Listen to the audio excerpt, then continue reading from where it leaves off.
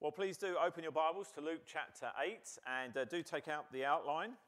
You'll find it helpful as we follow through this message this evening, and also encourage you to take notes. Good to do that. We leave a bit more of a blank in the outline to encourage you to jot down notes and things like that, things that maybe God is teaching you as we study this passage together. And this evening we are going to look at verses 40 through 48. Actually, this particular text should really be all the way to the end of the chapter, and that's why we read it this evening, all the way through to the end, because actually what it does is it incorporates two miracles, two healings.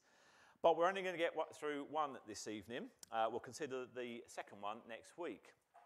Now, verses 40 to 48, we have another powerful account, an unforgettable account of Jesus healing someone. Now, we know, don't we, that the world, everything and everybody in it is dying. Tragedy and sorrow, pain of life is told in the endless and inescapable evidences of sickness and death. The fall of humanity has placed into the fabric of our universe the deadly force of death. We know that. It is that which sends all people spiralling at times into sickness and all of us into death, and the sorrow and the suffering that goes along with that. And nobody avoids that. No matter how advanced we become in science, no matter how sophisticated our medical technology becomes, at best we are only able to postpone the inevitable. And of course, because God has made us for relationships and God has given us the capacity to love, there is, of course, associated with sickness and death the immense grief and sadness that goes along with suffering. Now, Jesus understood all of that. Jesus stood at the grave of Lazarus, according to John chapter 11, and as he stood there, it says that Jesus wept. Now, he wasn't weeping particularly for Lazarus because he knew that he was about to raise him from the dead. He was entering into the tears of all people of all time who have stood and will stand beside a grave with the sense of loss for their loved one. He understood the pain and the sorrow that stretches both forward and backward from that moment throughout all human history, and that is filled with this relentless pain of sickness and death. And the question, of course, to ask is, well, is there any hope? And we keep asking it medically. Medical science has worked for a long time to find chemistry as an answer, and labs and test tubes and experiments has led to all kinds of medication, and we're thankful for God that he gives men and women the skills and the gifts and abilities to understand these things, to discover all these things, and all these procedures that are made and are developed to try and stop disease and ultimately postpone death.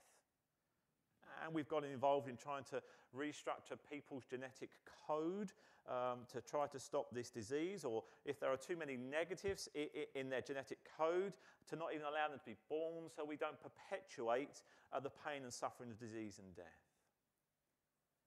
And then there are those people who want to freeze you. You come across that? They want to freeze you until a cure is found for the particular disease, and then they're going to bring you back in this some kind of immortality. And all of this, of course, is simply a way to sort of stall off in some small way the inevitable. Because God's word tells us in Hebrews 9:27 that it is appointed for man to die once. That is a reality. We know that. It is in the fabric of human life, and from that moment you are born, you begin the process of dying. And the cause of it all, as we well know, is sin. Genesis 3. So the question then is, well, is there hope? Is there an answer? And I'm here to tell you that there is hope. There is absolute hope. There is a healer who has the power to heal all diseases, and one day he will do that. In fact, there is one promised by the Old Testament prophets, the Messiah, the Saviour, the Anointed One, the King who is to come, the Son of God, the Lord of Lords, that when he will come, he will introduce a new kind of life. He will come and create a new heaven and a new earth in which disease and death will be non-existent. There will be an eternal realm called heaven in which there will be no sorrow, no sadness, no pain, no tears, no sickness, no death forever. And this is the promise of God's word, the Bible. And the Bible also tells us that there's only one person who can do this. It will be a glorious and wonderful world, and ruling over it will be the one who has the power to create the world, the one who will recreate a new heaven and a new earth in which there will be eternal perfection and righteousness. The question is, who is this person? And who is the one who can do this? Who is the one who can give us such hope of healing, such hope of conquering death, such hope of eternal life without sorrow, pain, and suffering? Who is this one? And the answer is there is only one, and his name is Jesus Christ. Any other claimants to be one are frauds and fakes. They are not to be trusted. There is only one, and it is Jesus. And the New Testament is written to prove that it is him. The point of it all is to show that there is one who has come, born of a virgin, who lived a perfect and sinless life. Luke has already showed us that in chapter 8, hasn't he? That Jesus is the one who has demonstrated power over nature. He has control over the storm. He can control the wind and stop the waves in their tracks. This is the one who has power over demons. He has power over Satan to conquer him. He has power over disease. He has power over death.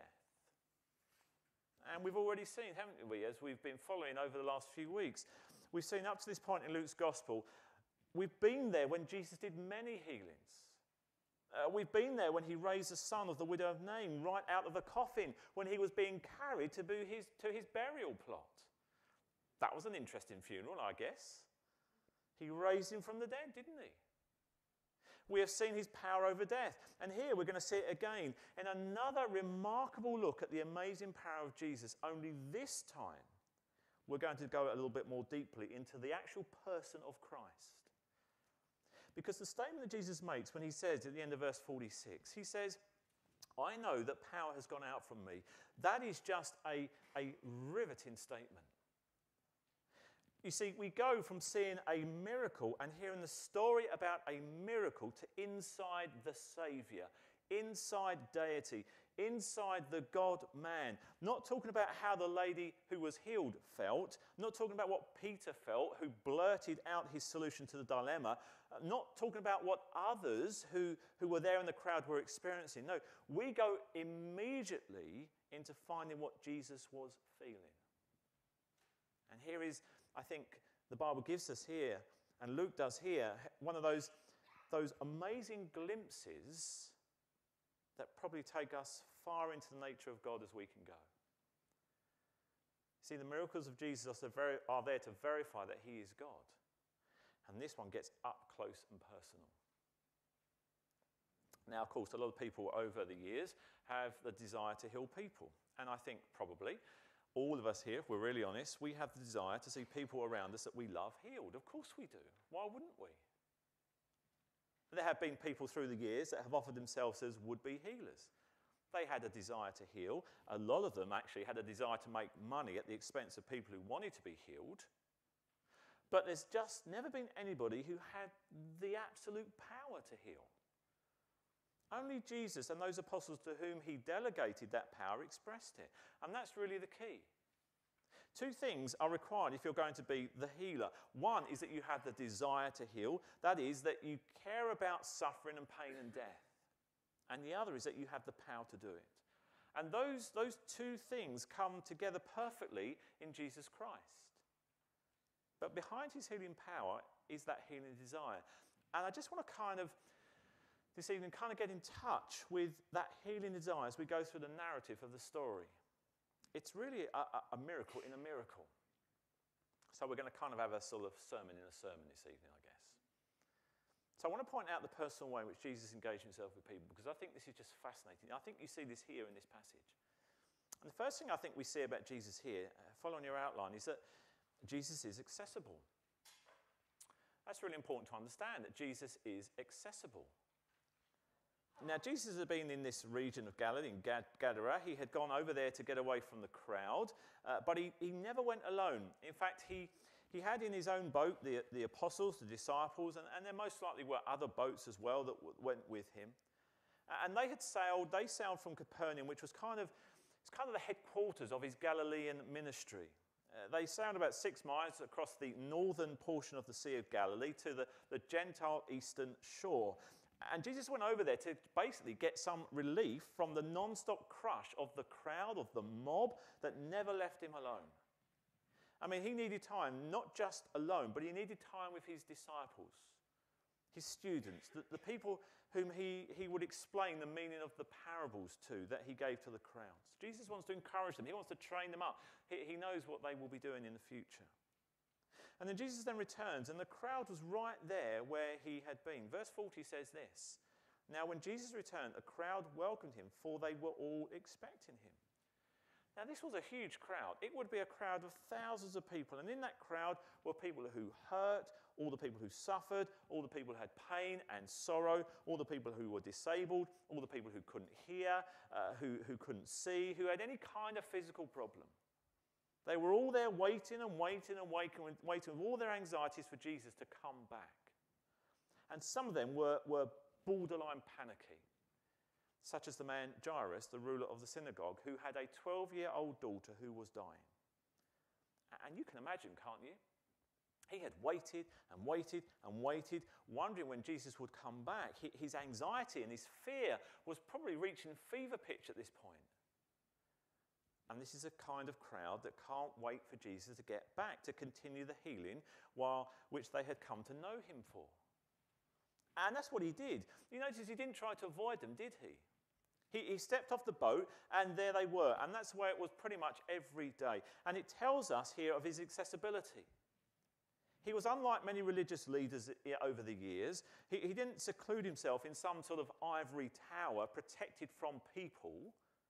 His entire ministry was spent in public with the people, in the streets and in the fields and in their homes and in the synagogues and on the road and by the sea and in the boats. Wherever there were people, that's where he was.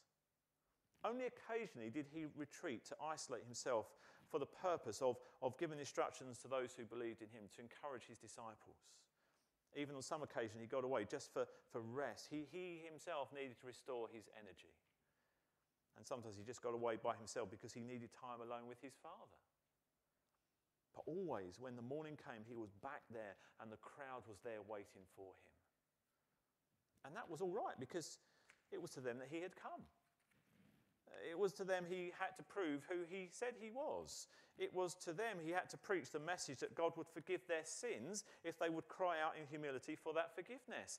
And even though the crowd hounded him and dogged him and crushed him, and even though sometimes the crowd tried to kill him, he was accessible to them.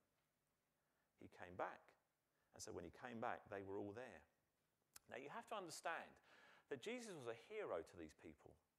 To them, he was the ultimate celebrity, if there was such a thing at that time. Just like he would be today if he came into the world and he literally banished illness. I mean, could you imagine? If Jesus appeared and just illness disappeared everywhere he went. I mean, he would be the celebrity of all celebrities, wouldn't he? All the sick people from far and wide would be there with all their cases, endeavouring to push themselves up where he was. But that's what he needed to do, because it was to the people that he had to present the message of forgiveness. He had to tell them that they were not just physically in distress, they also needed the forgiveness of God for their sins. And God would forgive their sins based upon the wonderful work that he would soon do upon the cross. He had to preach to the crowds, and that's what he did. He had to heal the people in the crowd and raise the dead to demonstrate that he was in fact the promised Messiah who could do all those things that the Old Testament said that the Messiah would do when he brought in his glorious kingdom. But at the same time, the crowd was fickle, wasn't it? It's the same crowd, incidentally, that screamed for his blood later on. They were looking for miracles. They were looking for solution to human problems, to physical problems, maybe even social problems. There weren't many believers. It's interesting that the group of real disciples were relatively small, and in the midst of a crowd like this, there was everything from those who really believed in him as who he said he was, the promised Messiah, to those who hated him and were just sort of spying on him so that they could report back to the Pharisees and tell of some breach of Jewish tradition for which they could hold him responsible. But in the middle part of the crowd, of these two extremes, in the middle part of the crowd, there were just a sort of the miracle worker fans, you know? They were the sign seekers, if you like. All they wanted is more miracles, as if he hadn't done enough to prove who he said he was. They were saying, show us evidence before we believe. Come on, show us another miracle. Show us some more evidence. Then we'll believe. And they had plenty of evidence. It wasn't that they had intellectual doubts. It wasn't that at all, in fact. They refused to admit their sin, but they wanted the miracles to keep coming. They didn't want to drive Jesus away. So on one hand, they refused his message, the message of the gospel, the message of salvation. And on the other hand, they just kept asking for more evidence. More miracles, please, Jesus. Do another trick for us, please. Keep the miracles coming. So they were all there, a mixed crowd. And then in verse 41 it says, then. Now that's a kind of a jolt. You need to understand that. As it's written there in Greek, it's a jolt. It's written as a sort of a surprise. There's a startling moment that happens here. Then a man named Jairus, a ruler of the synagogue, came and fell at Jesus' feet, pleading with him to come to his house. Now, Matthew and Mark, the other gospel writers, they also record this account. There's a lot of coverage on this story because it's a really important one. And what makes it remarkable is the fact that this man, Jairus, is an official of the synagogue. He's a ruler of the synagogue. Now, that is as high as you can go in the local community social level. He was the man. He was the bigwig. You couldn't get higher than him. I mean, if you had chosen to be a ruler in the synagogue, that's the pinnacle of what it should be for you. And the most respected man who startlingly comes up, and you notice he bows down before Jesus. And I'll explain why that's such a shocking thing in a moment. But in contrast to that man, there is another woman, isn't there? We read about it earlier on.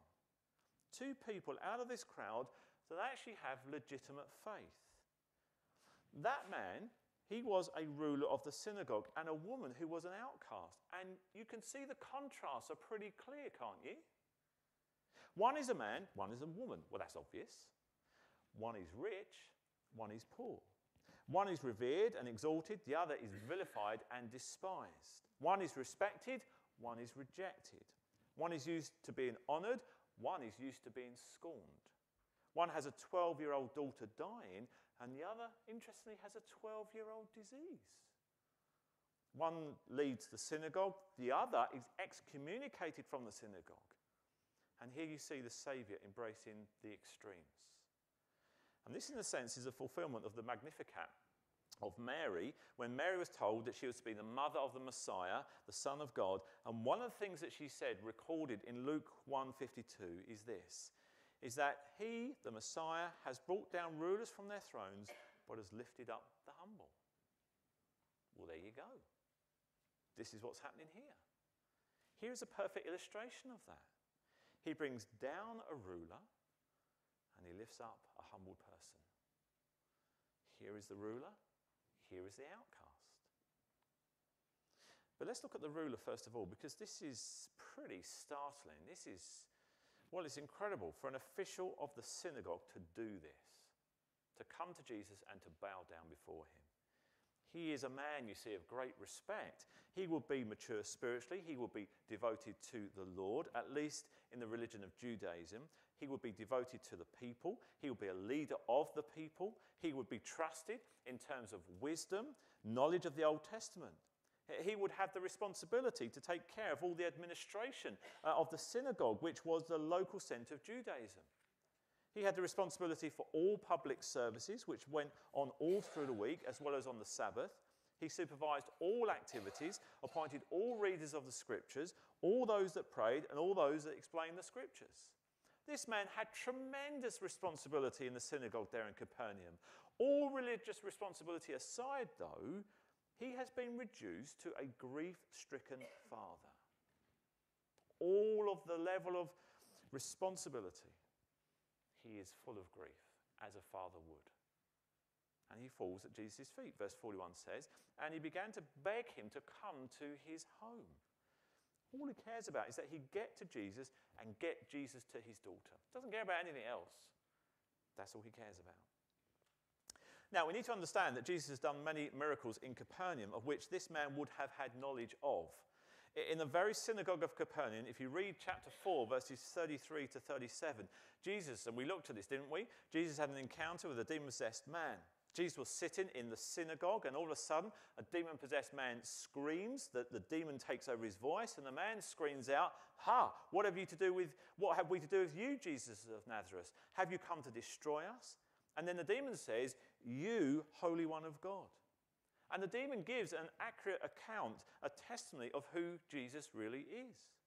Well, Jairus may well have heard of that and experienced that, since the Sabbath attendance in the synagogue was mandatory. Particularly if you were the leader in the synagogue, if you were the elder, the chief ruler, you would be there. That's what you did. He had exposure to Jesus' power over demons, because Jesus cast out the demons out of that man, and that day, followed up by going home and later healing Peter's wife's mother from an illness, and then followed that up by doing many other miracles. So this man had information about Jesus, and he had come to believe that Jesus did have the healing power of God. Maybe he believed that Jesus' message was a true message too. And maybe he came not just as a man humbled by the emergency of his daughter's illness, but humbled by the reality of his own sinfulness. And he falls at the feet of Jesus and he begins to beg him. Now, Mark, in his account, Mark 5:23, he tells us actually exactly what he said. He says, "My little daughter is dying. Please come and put your hands on her so that she will be healed and lived." He wanted her well. 12 years old. He had enough faith to believe Jesus could heal her. He even had enough faith to believe that Jesus could raise her from the dead, as we shall see. He's a rare man in the upper ranks of Jewish history. Very unusual to find a ruler of the synagogue believing in Jesus, believing in his power, and then humbling himself in this fashion before him. And it says, back in our passage in verse 42, that he had only one daughter. Notice? Because his only daughter, a girl of about 12, was dying. And Luke is the only one who uses that word only, because it just increases the pathos, doesn't it? This was his only child, 12 years old, and she is dying. Her father says to Jesus, "She's going to die. Please come, I beg of you. Lay your hands on her. Let her live, because she is dying. She's my only daughter." Can you imagine? How grateful he must have been for the accessibility of Jesus. Because Jesus was available to everyone. And that's really the second point, because secondly, Jesus is available. Jesus is available. He was not only accessible, he was available. Now, accessible doesn't go far enough. Accessible is a little superficial. It just means you're there. Available takes it another step, doesn't it? He wasn't just accessible in the crowd, he's available to a person. And that's in verse 42, the second part of the verse. And it simply says this: as Jesus was on his way. Now, what does that mean? Well, it simply means he went. He responds to Jairus. He could have said, "Well, Jairus, come on. Don't you know what I'm doing here? Don't you understand how busy I am here? I've got a lot of folks here that have got lots of needs. I can't just be carting off to your house, can I? Lots of people have problems." And it's interesting, isn't it, that Jesus was not just committed to crowds, he was committed to people. He was committed to individuals. And this is the way it is with the heart of God. He's not just concerned about the whole of humanity. He really cares about people. He cares about you and me. No ivory tower with Jesus, no monastery. God, as it were, pitched his tent with people. And he was available to individuals who had needs. Jesus cared about people. Jairus' heart was breaking. And whatever that Orthodox Jew thought about Jesus, whatever he thought about the religious authorities, whatever he thought that they might think about him, falling before Jesus and believing that he could come and heal or raise his daughter, was of no concern to him. His desperate need had motivated him. His belief in the power of Jesus had been demonstrated to him over and over and over again, and Jesus had literally banished sickness from the region of Galilee. It was that impact that he had made. And Jairus came, and he engaged in his life personally with Jesus, and Jesus became available to him. Sure, his motives were mixed. It wasn't just because he wanted Jesus to put on the display and to prove that he was God. He wanted his daughter back. She was dying. But Jesus responded to his weak faith, to his mixed motive. Isn't that encouraging for us, by the way? Let's be honest, our faith is weak at times, isn't it, when we pray to God? We have mixed motives at times, don't we? I mean, we try and sort of, make it right when we pray, but God sees our heart and knows. And that should encourage us that Jesus responded to this man, and he responds to his natural pain. And this availability and this accessibility is due to one great attribute of God, and that's God's compassion. God weeps. God feels the pain of suffering people. And that's one of the great messages of the incarnation of Jesus. Jesus came into the world, God in human flesh, and he suffers because he cares. Matthew 11, 28 to 30, Jesus himself said this, "Come to me, all you who are weary and burdened, and I will give you rest. Take my yoke upon you and learn from me, for I am gentle and humble in heart, and you will find rest for your souls, for my yoke is easy and my burden is light." He was a comforter. He was a burden bearer. In fact, the prophet Isaiah said of him in Isaiah 40, verse 11, "He tends his flock like a shepherd. He gathers the lambs in his arms and carries them close to his heart. He gently leads those that have young." That's the Messiah. He goes to the broken. That's compassion. Now, if all Jesus wanted to do is demonstrate that he was God, well, he could have done a lot of ways, he could have done a lot of things to prove that, couldn't he? I mean, he could, for example, he could have just sort of, fly up into the air, spin around a few times, fly across the Sea of Galilee like Superman would or someone like that, fly back down, do a few twirls, land back on his feet and go, "Da-da, I'm the Messiah." That might have been convincing. Or he could have said cow and it would have been created. Or he could have said horse and he could have created that. Or man or woman or whatever and created somebody. Or he could have said mountain be gone and all of a sudden it's just disappeared and it's flat. He could have done a lot of things. Could have done all of those sorts of things. Why did he do healings? Why did he do resurrections? Because he wanted to demonstrate not only his power, but that behind his power is his compassion. He's not only capable of creating a world that is free of disease and death, he not only has the power to do it, he has the desire to do it. And it's in his compassion. He is a compassionate Saviour. And so he weeps over the grave as Lazarus because he feels the sort of reflected agony of all who will suffer the loss of a loved one. Let me show you. I could show you many, many verses that prove many times the compassion of Christ. Let me show you a few. Matthew 14:14. When Jesus landed and saw a large crowd, he had compassion on them and healed their sick. Mark 1 verse 4, filled with compassion, Jesus reached out his hand and touched the man. "I am willing," he said, "be clean." Mark 8 verse 2, Jesus says, "I have compassion for these people. They have already been with me 3 days and have nothing to eat." Matthew 9 verse 36, when he saw the crowds, he had compassion on them because they were harassed and helpless like sheep without a shepherd. And he looked over Jerusalem in Luke 19 verse 41, and he saw the city and he burst into tears. This is the compassion. And this is behind his accessibility, this is behind his availability, and he goes with Jairus. And that takes us to a third sort of personal aspect of Jesus' work with people, and that is thirdly, Jesus can be interrupted. Jesus can be interrupted. Now that's a bit of a strange one, but we see that here, don't we? Look at verse 42. As Jesus was on his way, the crowds almost crushed him. Now, he was trying to get to this man's house, and the crushing crowd with all of these sick people pushed around him. And of course, some would be very immobile because many of them were paralyzed, and some of them were blind, and some of them can't hear. And this crowd of sick people who I guess can't move very fast, is just pressing and crushing. And you can imagine it's very slow going. And this man's heart is racing because he knows his daughter is dying. "Come on, Jesus, let's get there. Come on."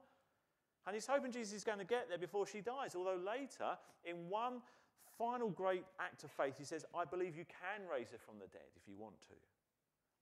But his panic level is just elevated because they can't get through the crowd. Just imagine that. And then, to make matters worse, verse 43 to 44, And a woman was there who had been subject to bleeding for 12 years, but no one could heal her. She came up behind him and touched the edge of his cloak. This is, if you like, just one of the faces in the crowd, and she becomes the interruption. And it didn't have to be that way. Jesus didn't have to call attention to this woman. She reached out, she grabbed his cloak, and at the end of verse 44 it says, and immediately her bleeding stopped. Great. Well, that's done then, isn't it? Fantastic. We can just all keep moving. Job done. No. And we'll see a little more about that in a moment. But it's interesting, isn't it? If you study the ministry of Jesus, that Jesus was always used to being interrupted. I mean, for example, he'd be preaching a sermon, and all of a sudden the roof will come apart, and down will come somebody in a stretcher, in a bed. We learned that already in the Gospel of Luke. I mean, he's used to being interrupted. Everybody who wanted something interrupted him. It's amazing. No matter what he's doing, he would literally turn to help that person.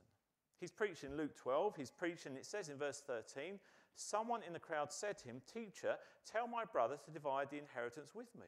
I mean, just think about it. Can you imagine some guy standing up in the middle of my sermon saying, "Hey, Pastor Phil, my brother and me, we're having a bit of a problem. Can you just tell us to decide who's going to have half of the money and sort the money out I'm owed?" I mean, really?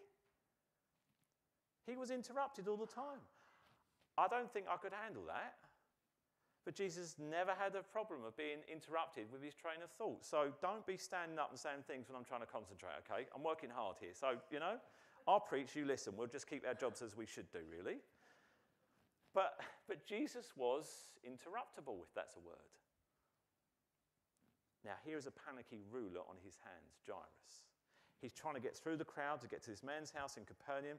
And all of a sudden, this woman who has some kind of female bleeding problem, we don't know what it is, something that had gone on for 12 years here, as long as Jairus' daughter was alive. Isn't that interesting? Do watch these little interesting nuggets that Luke puts in for us. Jairus and his family had had 12 years of the joy of having a daughter. This woman had had 12 years of suffering. See the contrast? Now, we don't know what it was, but it was enough to take up 12 years of her life and turn her literally into an outcast. And the physical effects of that, what were they? Well, it would be loss of blood all the time, which would result in loss of strength, danger of death, severe physical effects. Worse, maybe, in some ways, was the severe social effects. Leviticus 15:19 says, "When a woman has her regular flow of blood, the impurity of her monthly period will last 7 days, and anyone who touches her will be unclean till evening." So a woman's regular monthly cycle was used by God as an illustration of the need to be purified. It was a way that God was to remind the people that they needed to be pure. And so a woman during this time would be seen as unclean, a sort of symbol of spiritual uncleanliness of the heart as an illustration to the people. But this woman would never be able to do anything but ceremonially be unclean because it went on for 12 years. And what happened when a woman was unclean ceremonially? Well, she couldn't go to the temple, she couldn't go to the synagogue, she couldn't be with her husband, she couldn't touch her family, she couldn't touch her children. She was considered ceremonially unclean, and she would transmit that ritual uncleanliness, that symbolic uncleanliness to anybody she touched. Socially, she was out, even of her own family. And this was for 12 years. What an unbelievable situation. Sad, sad lady. Physical effects, social effects, and I think spiritual effects too. She couldn't go to the synagogue, so she never could be taught the word of God. She couldn't go and worship. She couldn't go and learn. She couldn't hear the word of God read because scrolls, remember, were locked up in the synagogue. And then it says she couldn't be healed by anybody. Verse 43 tells us that. Now, that's Luke. And remember, Luke is a doctor, so he has to protect the profession. So Luke says it's incurable. It couldn't be healed. Mark says, in Mark 5, verse 26, she had suffered a great deal under the care of many doctors. Now, Mark obviously was not in the profession. Luke might want to have a conversation with him about that. And had spent all she had, yet instead of getting better, she grew worse. Now, notice, she had suffered a great deal under the care of many doctors. Now, some of you might want to give a testimony to that, but we won't go there this evening. But you know what? She probably did, because the background of this, that the Talmud said that this was a common problem, excessive bleeding like this for a woman. And so they had some cures, and they were sort of legitimate cures by legitimate doctors maybe, who would serve for the most part the rich, who could afford to pay. But on the other hand, there were some cures that were offered that just were way out. So for example, some of the cures were carrying the ashes of an ostrich egg in a linen bag around your neck in the summer and a cotton bag in winter. Another one they believed would cure it is to carry a barley corn found in donkey dung. I mean, who comes up with these ideas? Ridiculous. So, of course, there were some false doctors, fakers around, who were going around, and she would try that. She tried everything. 12 years of suffering. She would try anything, wouldn't she?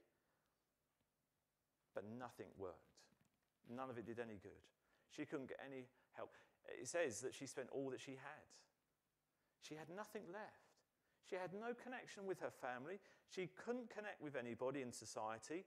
And she is in this terrible physical condition, and also the stigma and the shame and the embarrassment associated with it. What a terrible situation to be in. But she's heard about the healing power of Jesus. And remember, she's at the other end of the social spectrum from Jairus, the ruler of the synagogue. She knows what the required boundaries are for her, but she's reached the point where she don't care anymore, does she? Like he didn't care anymore. He's going to go there, whatever the religious establishment thinks, he's going to fall on his face and he's going to plead to Jesus, the great healer, with the power of God to heal his daughter. He don't care what his friends and colleagues think, and she's going to go there, and she couldn't care less what's acceptable in the terms of tradition and the terms of the law. She's going to go to Jesus and she's going to bang her way through that crowd, through the whole of the crowd, so that she can grab hold of him.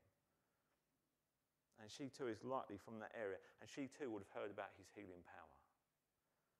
And she comes up behind him, it says in verse 44, notice, hoping to avoid being unnoticed. And that's indicated down in verse 47, when the woman saw that she had not escaped the notice of Jesus. She was trying to be so quiet as she could be, as invisible as she could be in that crowd. Just kind of working her way through, coming up behind. Because of natural embarrassment, fear of public shame, she comes in this secretive way, and it says she touched the fringe of his cloak. Now, the Greek word here for touch means to fasten onto. It means to cling to, or to clutch, to grab, to hold on. This isn't just a sort of little tap and then run away sort of thing. This is a grabbing hold. This is a clutching. I mean, you've got to understand, this is 12 years of suffering. This is breaching all social etiquette to do what she did. And finally, she gets there, and this is her last final hope, and she just grabs hold. She just hangs onto his robe. And why did she do this?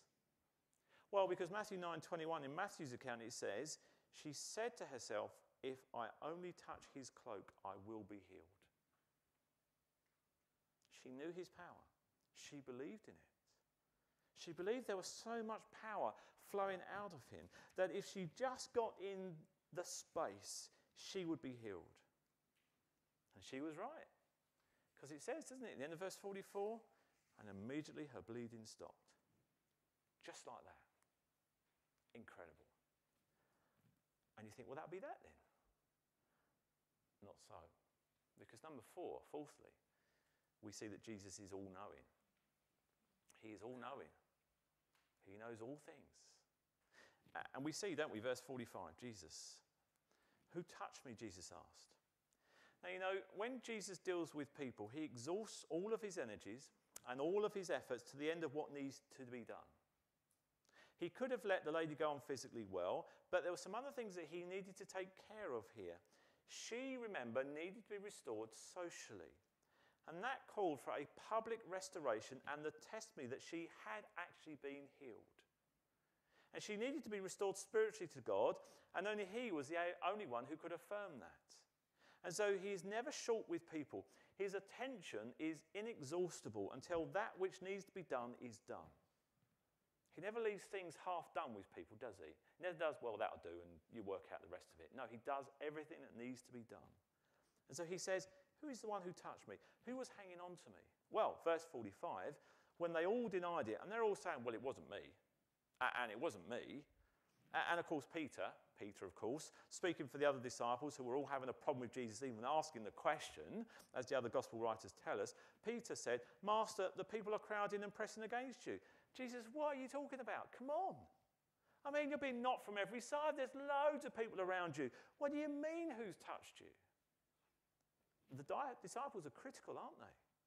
But Jesus said, and here's the key, verse 46, "Someone touched me. I know that power has gone out from me." It wasn't a mystery to him. He knew who she was. He knew that. And when he said who was clinging to me, he was calling for her to come out and reveal herself to everyone. Isn't that he needed the information because he knew? He just wasn't done with her yet. He knew who she was. And this is one of the most profound things Jesus ever said. I was aware that power had gone out of me. It's a real insight from Luke. It's hard to understand, but try and listen to it like this. You see, the power of God is not impersonal. It is personal in the nature of God, and when the power of God flows from him to you, he feels the flow. That's an incredible thought, isn't it?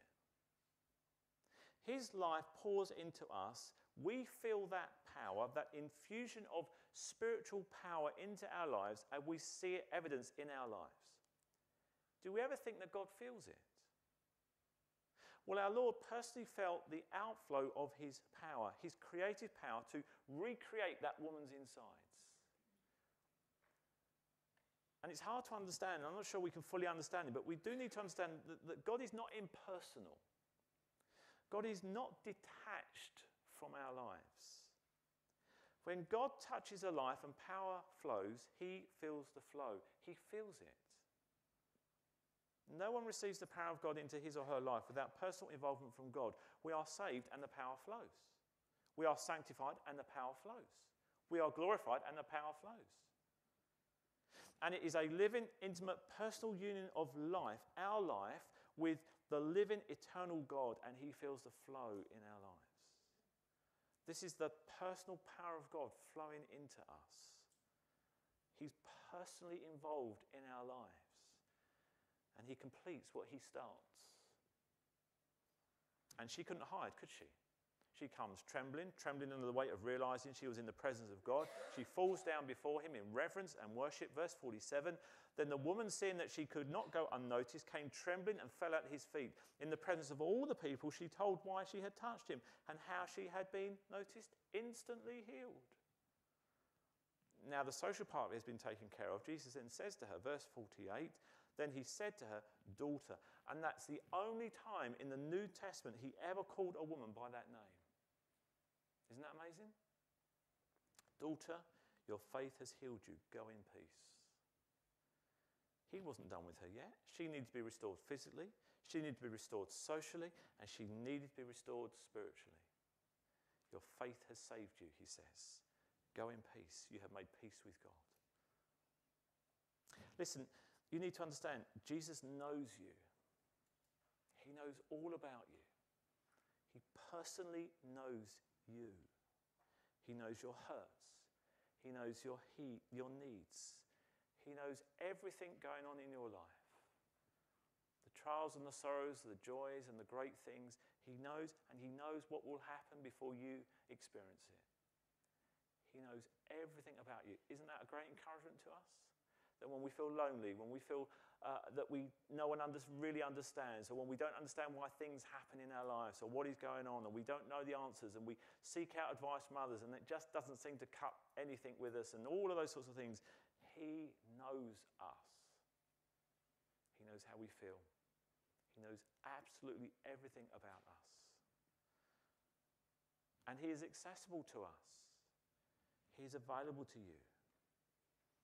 He's not some distant person that has, a big, take a number and I'll see you in 1,000,000 years. We have instant access to God through Christ, through prayer. He is available, he is accessible, he is all-knowing, and he is inexhaustible in meeting your needs. You can never have enough that God says, I've run out now. You've got to wait until next week until I get some more power. It is inexhaustible. And it is personal with him. He feels the flow of power into your life. This is our God, manifest in Jesus Christ. So what of Jairus' daughter then? Wow. You're going to have to come back next week to find out what happens. Let's pray. And our Father God, we do want to thank you just for this wonderful passage of scriptures. We see the power of Christ at work. We see the compassion of Jesus. We see the fact that he's available, that he's accessible, that he knows all things. And Lord, what an encouragement that is. And for those of us perhaps who feel at times that people don't fully understand us or they don't know what we're going through, we thank you that we have one, Jesus Christ, who knows every single thing about us. He knows our hearts, he knows our fears, he knows our sorrows, he knows the things that excite us and thrill us. He knows what will happen to us tomorrow, next week, next year. Nothing surprises him. And he knows how we will feel, and he knows how we will face it, because he is the all-knowing God. And Lord, we thank you that this Jesus, the all-powerful one, is our Saviour, is our restorer, our rescuer, and he is our friend. We sing that old hymn, don't we? What a friend we have in Jesus. And we thank you that he bears our sins, but he knows us, and that we can bring everything to him in prayer. What a wonderful privilege that is. And Lord, as we'll see next week, the power of Christ isn't finished yet, because as he does this incredible work in the lives of Jairus and particularly his daughter, it again will thrill us once again about his amazing healing power. Father, we thank you too that one day there will be a time when Jesus returns where there will be no more sorrow, no more pain, no more suffering. That the great healer will have done his completed work. We long for that day. We thank you that day awaits us. We pray that in the meantime we would bring all things to him, because he knows our hearts and knows what we need, and he will give us exactly what we need at the right time. Always enough, never anything less. He is inexhaustible in how he deals with us, and we thank you for what a wonderful privilege that is to know him personally. Lord, we praise you and we thank you for what we've learned. Bring us back next week as we find out the rest of the story. In Jesus' name we pray. Amen.